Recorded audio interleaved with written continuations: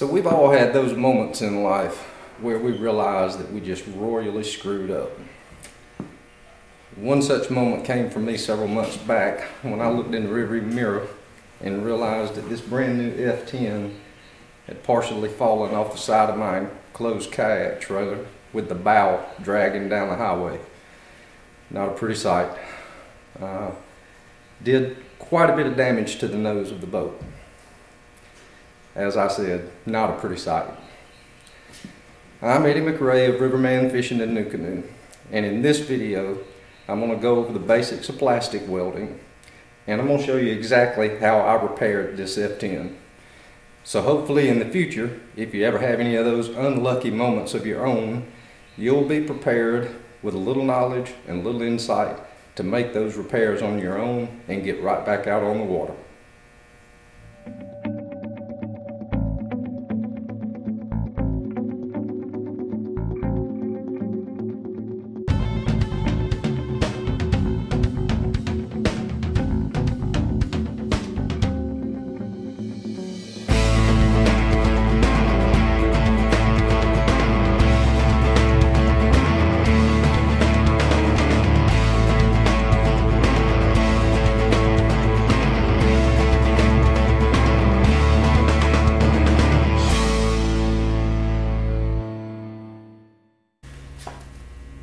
Okay, a few quick things about this repair. As you can see, it's probably going to be pretty extensive, and as such, with me coming from somewhat of an automotive body repair background, I'm going to approach this repair basically the same way or with the same theories and principles as I would a patch panel repair and a restoration. As far as steps involved, general steps, going to cut out the area to be repaired, then we're going to fit a patch panel back in, we're going to weld that patch panel back in, and then we're going to try to blend that patch panel to where it's not so cosmetically visible. Of course, with this being a plastic kayak and it not having a painted surface, the cosmetic, visible, pleasing end of it is going to be a little harder to accomplish than it would be per se in a restoration, automotive wise. At any rate, hopefully I'll have good luck with it. Okay, just to go over a few of the tools and pieces of equipment I'll be using. First, I've got a forced air plastic welder, and I've got a heating iron, which is also used for plastic welding, heat gun. I've got a cutout tool that I'm going to use to actually make the cutout for the repair, some welding gloves in case I need them. I've got some wax paper here, and I'll explain in a bit what I'm going to be using that for. And I've got several different sized sanding blocks and smoothing blocks. Now back to the wax paper. A lot of times when you heat this plastic, you can use wax paper on a block, and actually it will help to smooth your weld out. The plastic won't stick to the wax paper. And if you look closely here, you can see where I've rounded the edges on a couple of these blocks. That's just to keep them from digging into the plastic as I'm smoothing and working those welds. I've got a couple of scrapers and razor knives just in case I need them, and replacement plastic. Got some scrap pieces that should match up pretty well, and then a couple of more scrap pieces that I'll be actually cutting welding rods out of. Now, one thing regarding plastic and plastic welding, I have found in my bit of experience that most times your generic plastic welding rods or the square stock that they offer for plastic welding a lot of times isn't compatible with certain kayaks or certain types of plastics. So it's probably best, if you've got a repair of this nature, to actually contact your manufacturer, and most times they can send you some actual color matched replacement plastic to use for your repair.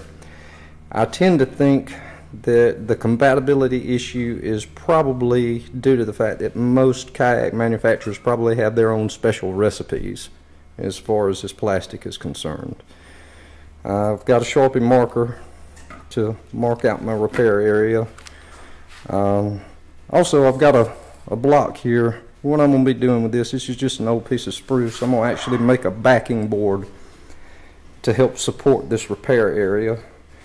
And then underneath here, I've also got some gator patch that I may actually decide to use dependent on the final result and how well this repair turns out. So hopefully you can see well enough to kind of get at least a close understanding of what we're dealing with here. The road rash did a good number on this, and this actually, up in here, it really thinned this plastic and it tapered it back to about this area right in here. So I'm gonna have to cut back in somewhere in this neighborhood in order to get back to a full mil thickness of plastic. So the first thing I'm going to do, I've got this patch panel that the factory sent me. It actually is a pretty close match to what I've got here. And the more I've thought about it, because this boat is camouflage, instead of cutting out a square panel or a symmetrically shaped panel, I'm going to leave it round, and I'm thinking these rounded edges will actually help me blend this repair in a little bit better. So the first thing I'm going to do is overlay this and mark my cutout area.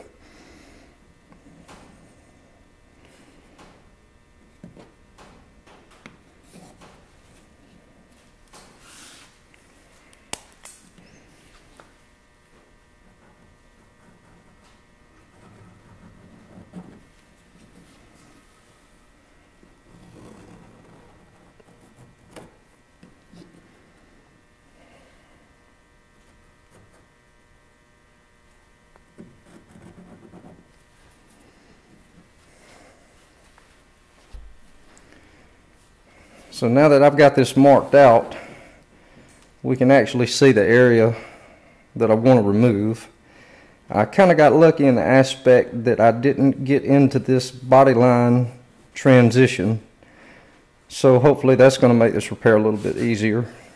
I'm wanting to leave the full nose thickness here, so once I make this rounded cut, I'm actually just going to make a straight cut up the nose, leaving that full thickness, and a straight cut back from the nose. Once I've got that cut out, I'll bring my patch panel back in and actually match those cuts in order to fit it. So there's any number of tools you could use to make these cutouts. Anything from a hacksaw to a jigsaw to a coping saw or a scroll. I'm going to use this DeWalt cutout tool with a soft materials bit.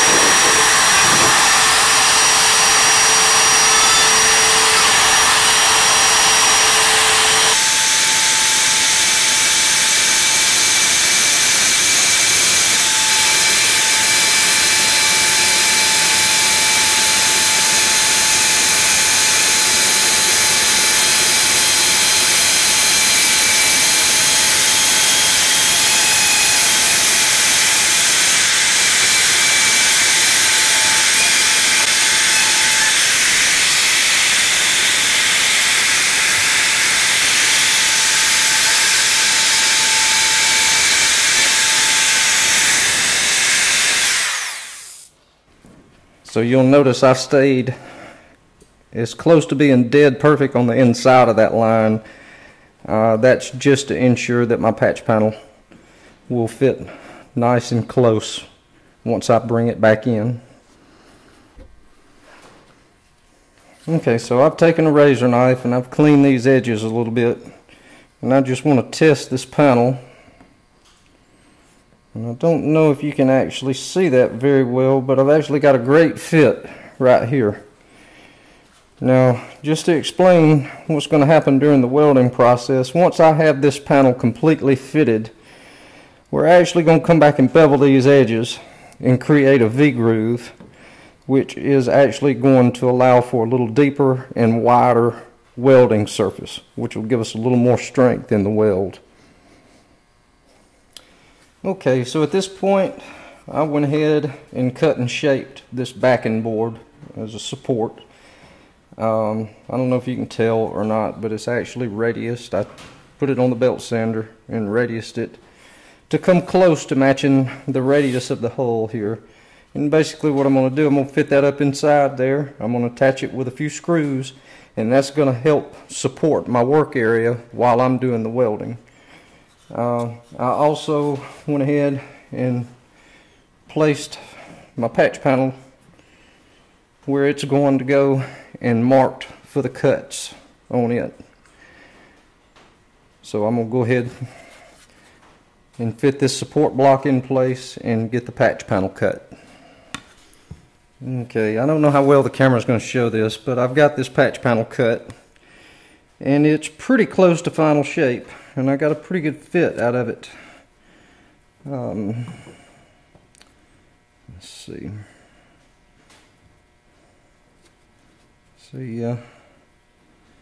As you can see, I'll still take a little bit off this edge and a little bit off that edge once I get the backing plate installed, but that's a pretty close fit, and it's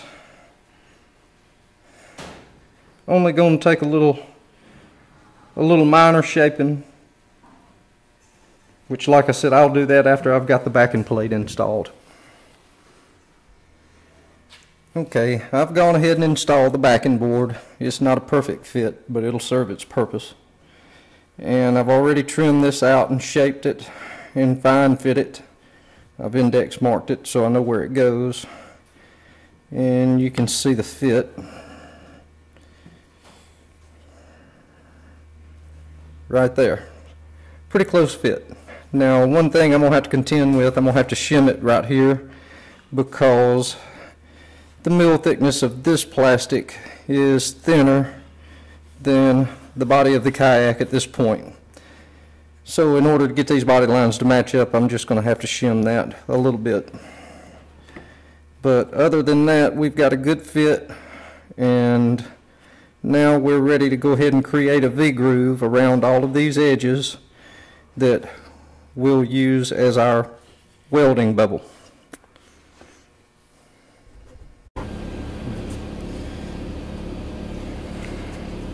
So I'm using a die grinder here with a carbide bit, and I'm going to just take these edges off. Just be careful that you don't take your bottom leading edge away. All you're wanting to do is create that bevel. You're not wanting to open that gap anymore.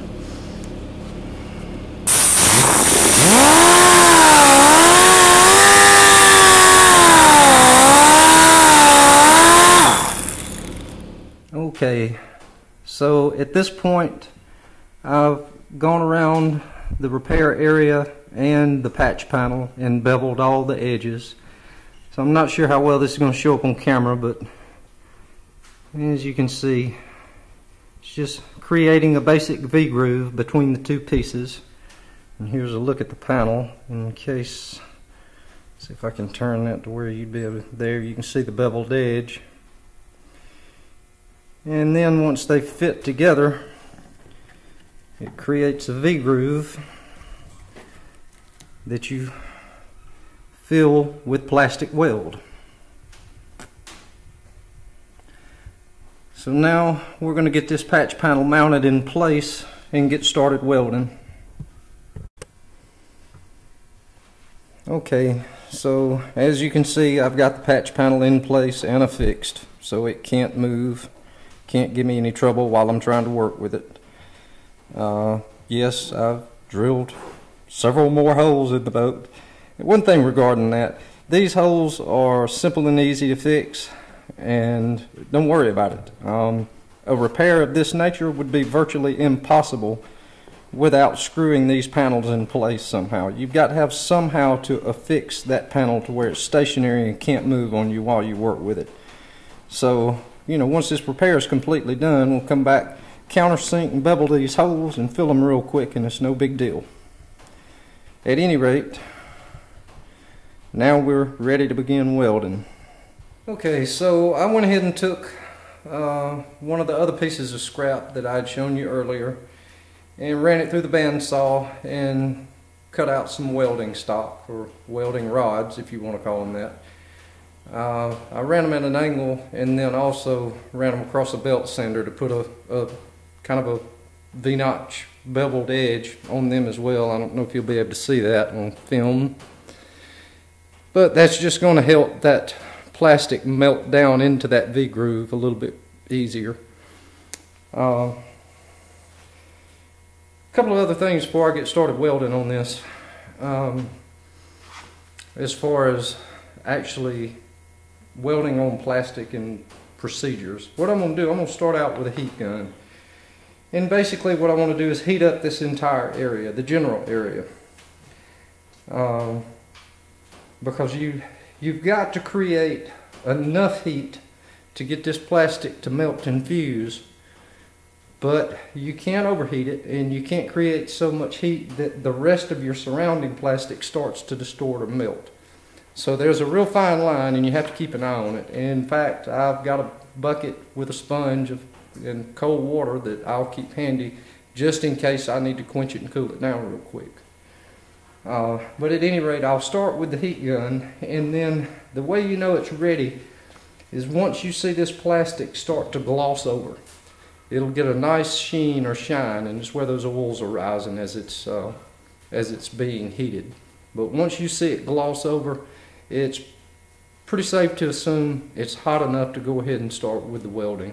And from that point, I'll switch over to the forced air welder, which will actually direct my heat to this specific location, the exact specific location that I'm welding, rather than a broad generalized blowing of heat, so to speak. One other thing to keep in mind, when you're doing this, you can always cool down and reheat and cool down and reheat. So don't get in too big of a hurry, and don't try to work with or cover too much area at one time. Well, like I said to begin with, you don't want to create too much heat or so much heat that you actually start to distort, or even worse, melt the good plastic on the boat. So just keep those things in mind, and I'm about to get started welding on this. I'm going to just set the camera up to where hopefully you'll be able to get a decent view of it.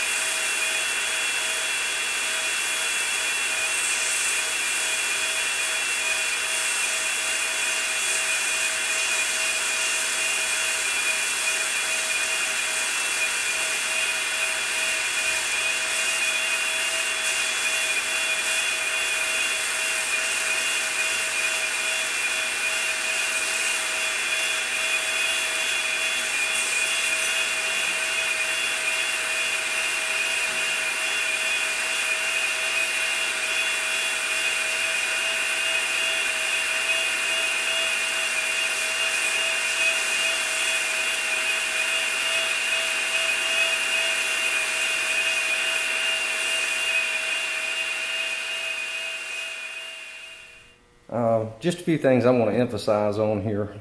Just remember, when plastic welding, preheat all surfaces, including your welding stock, to an almost melting point. This will help prevent overheating and damaging the surrounding areas around the repair. And this is what the completed welds will look like You want them to be a bit higher than the repair surface that you have. So you've got some extra material to work with during the blending and level sanding processes which come next.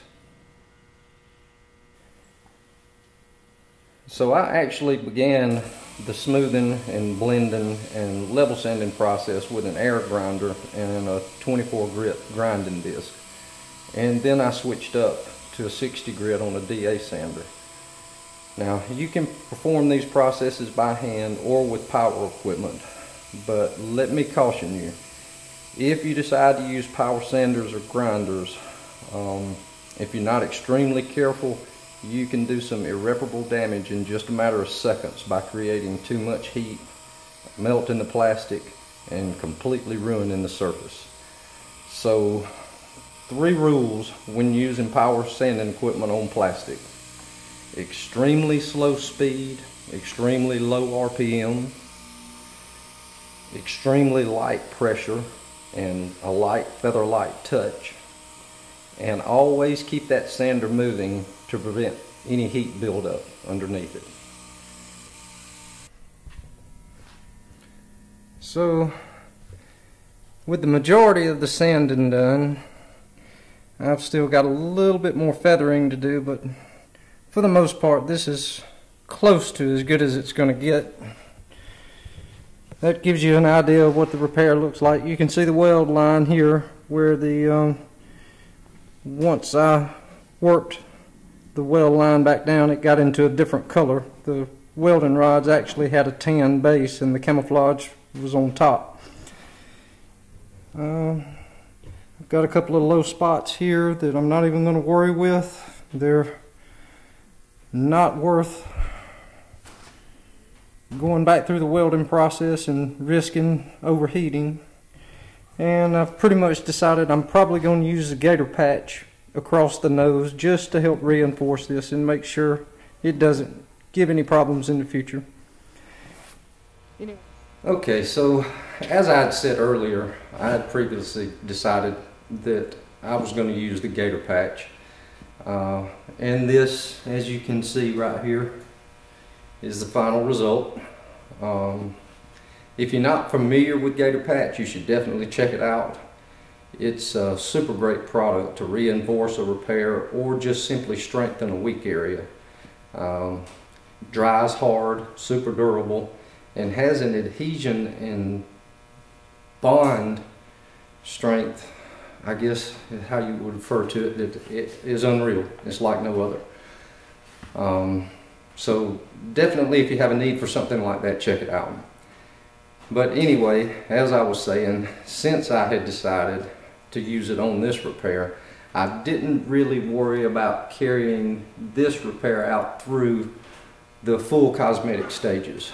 But to give you an idea of those final stages, if I had chosen to carry it on out and just leave the outside hull without the gator patch, after going through that smoothing and leveling process with 60 grit on the DA, I would have carried it on up in stages and in steps through to about 600, 800 grit, somewhere in that neighborhood.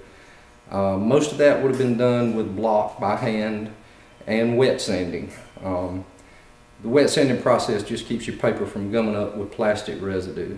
And at that point, once you reach that 600 to 800 grit stage, you've got a choice of either using a buffing wheel and polish to polish your sand scratches and dull areas back out, or, and here's another quick interesting tip for you, you can actually take your heat gun and just lightly wave it over that area, similar to what we did when we preheated for welding.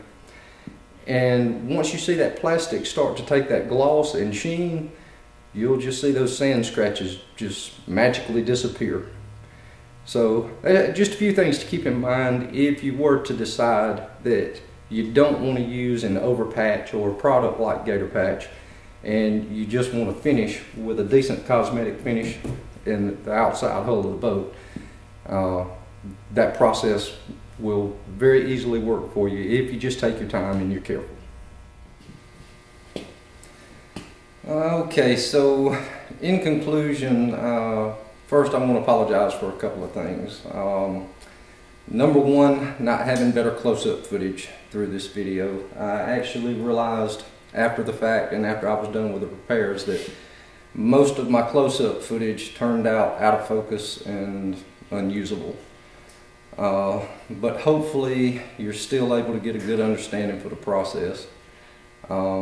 Secondly, I forgot to include how to patch weld screw holes. So what I've decided to do, I'll be doing a follow-up video on that in the next week or two. Just a quick video to show how to repair screw holes with a plastic welder. So keep an eye out for it. I've also got a couple of other videos that will be releasing here within the next month. Anyway, as always, thanks for watching. Hope you enjoyed, and tight lines and happy paddling.